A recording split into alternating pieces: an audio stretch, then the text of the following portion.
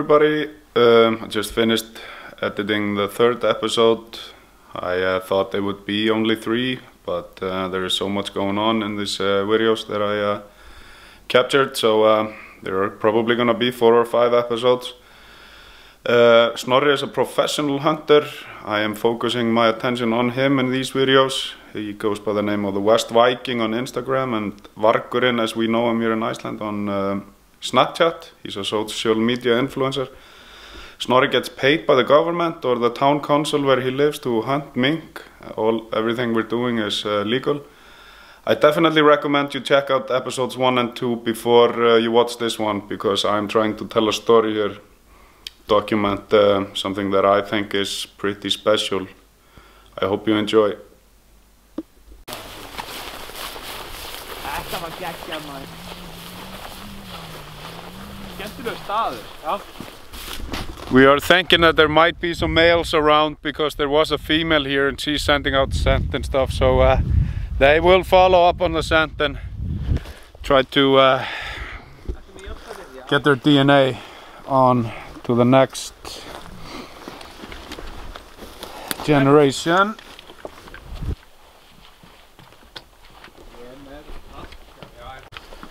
Hey, hey! Tate!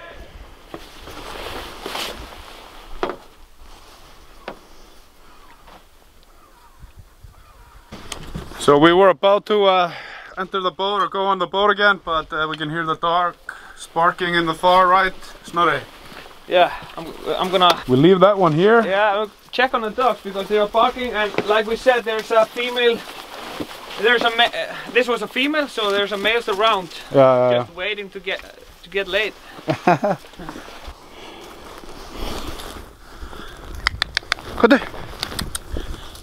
So moving to this smaller part of the island. This fills up with water when the tide is higher. So I'm gonna check what's going on here.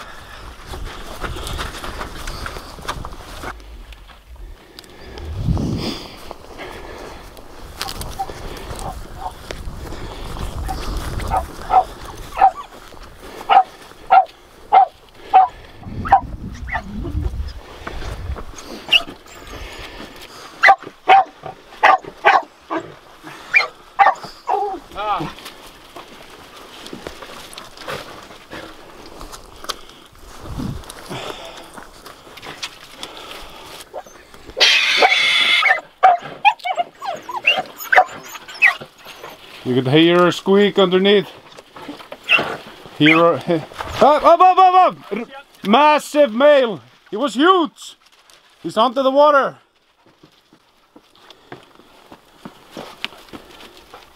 Oh, þetta ekki gott. Looking for air bubbles, right? Já, ég leita loftbólum. Hvað? Nei, þetta eru snillingar. Ég sé smá hreyfingu hérna á vatninu. Það er hann kemur stundandi hérna. Bara.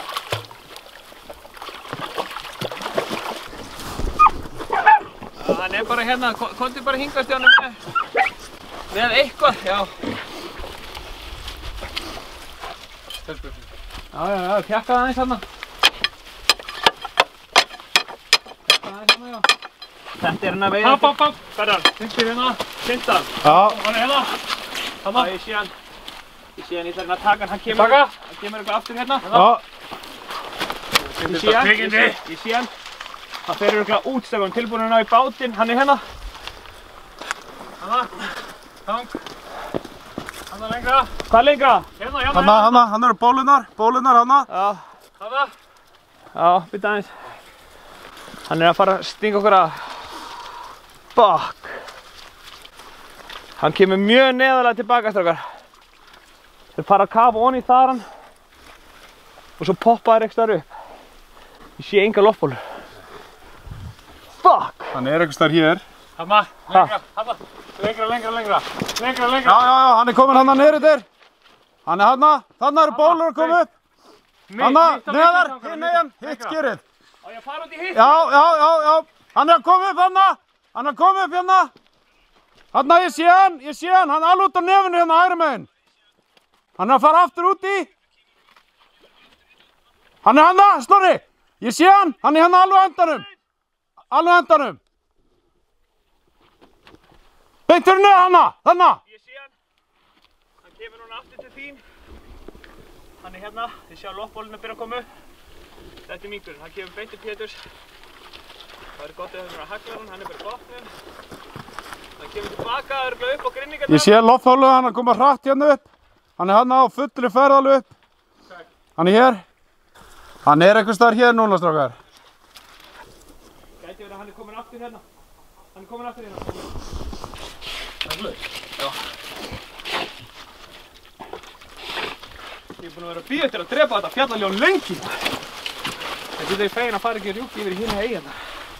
Ég ætla að standa hérna. Hann hérna, hann komin út. Já. Hann hana.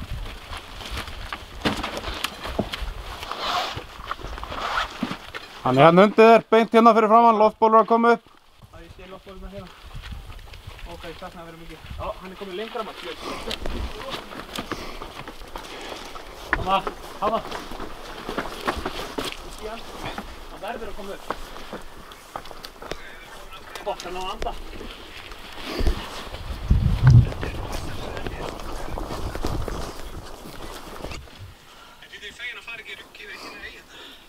Hann hanna!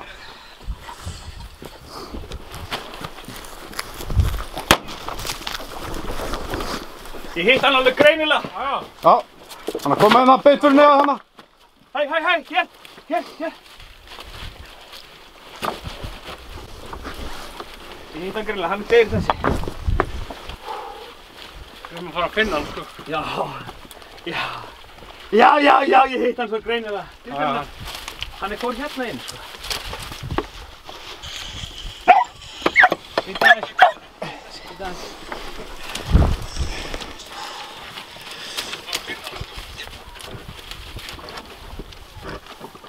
Já, flottur. Bara pjakkaði rólega hana niður.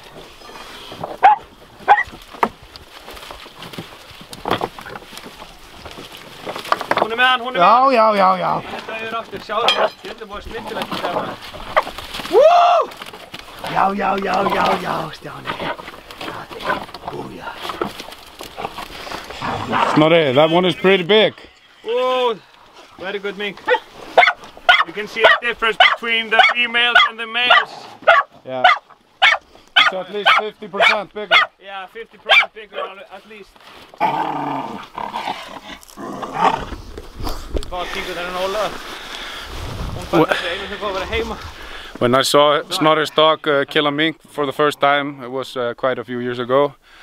But they changed from these super nice and cuddly animals that are loving and caring into wild beasts.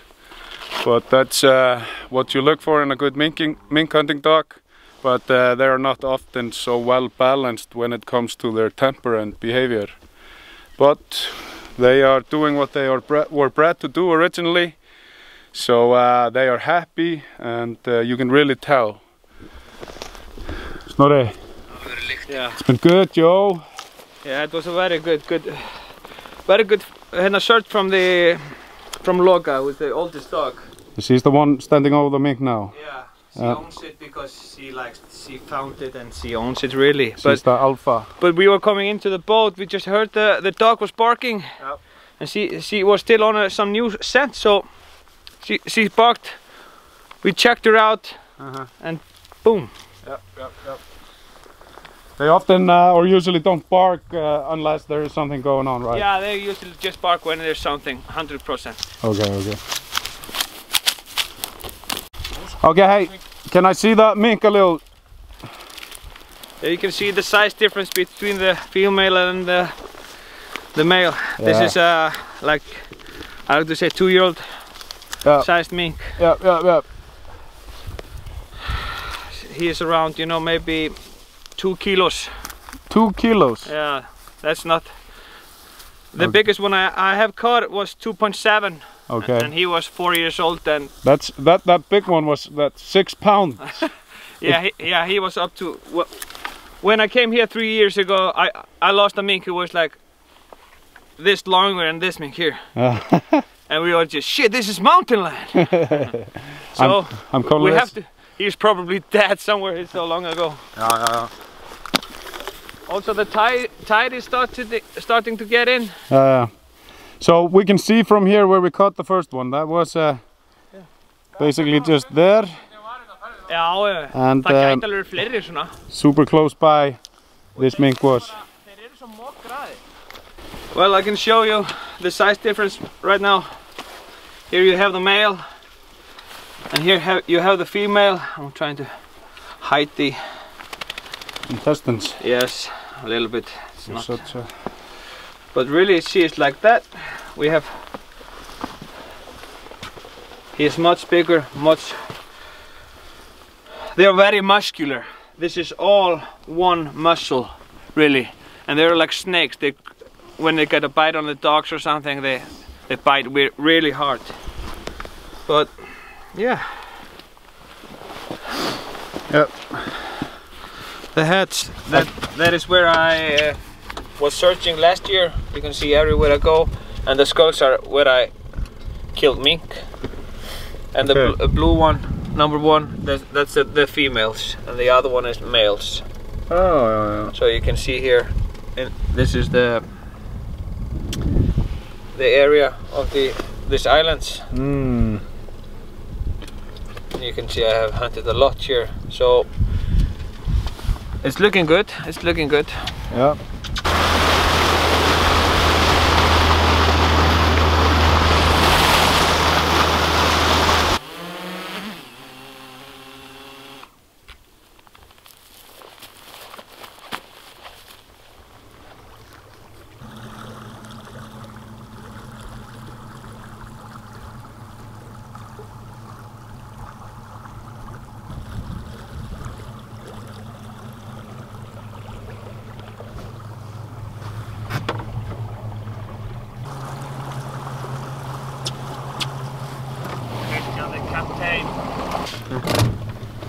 Hún var in rétt hjá. Where we go next? We're gonna go to the island we call just 32. Island 32.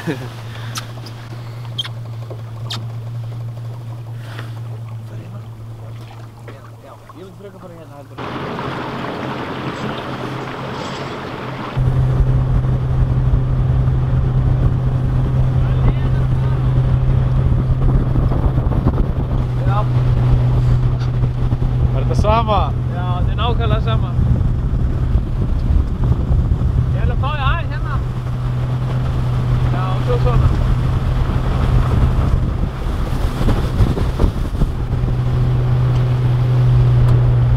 Líka hjá lókum. Ég veit ekki. Það er bingo. Wow.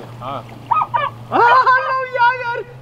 En Jóhanna, hún læddist farið upp að ég ætla að stökkva beint í land og þið komum með stöffið. Hann skýsti það niður.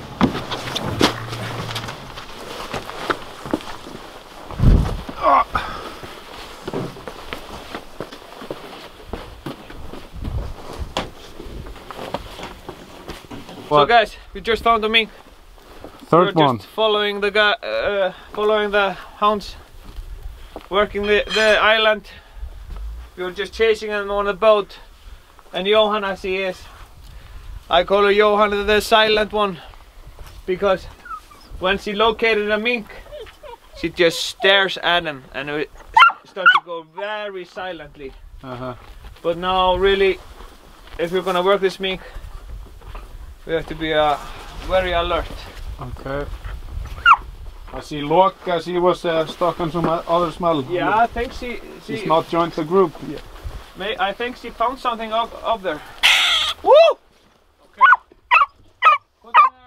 Þetta ég bara pjakka aðeins hérna frá og ég ætla að skjóta hérna.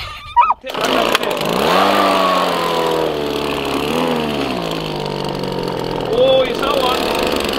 Ég sé hann. Ég tek hann.